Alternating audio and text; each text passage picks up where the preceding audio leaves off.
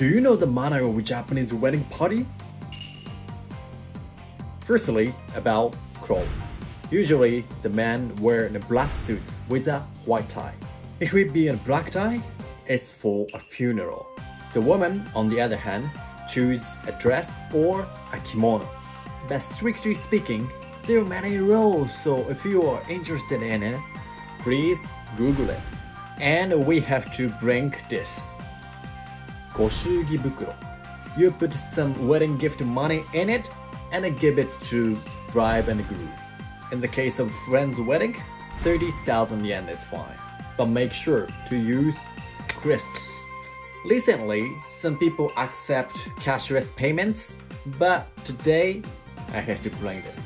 What do you want to know about Japan? Tell me in the comment. See you next video. Oh, I'm gonna be late.